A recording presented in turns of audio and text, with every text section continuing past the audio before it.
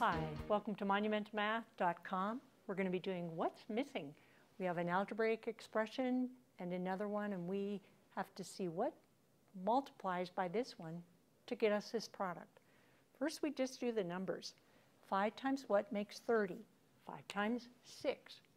This has an a. We need a to the third. So this factor has to have a to the second. We have a b.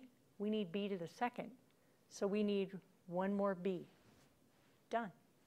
Okay, our next one, we have 4a equals 4a to the 4a times something equals 4a to the third, b to the second.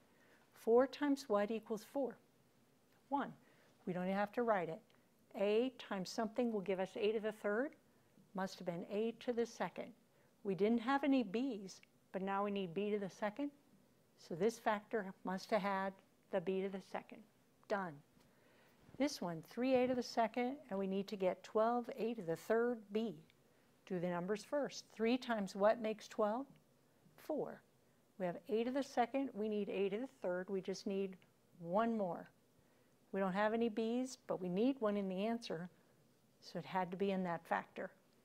Now you give it a try. What's missing on monumentalmath.com? Good luck, and I hope you enjoy the challenge.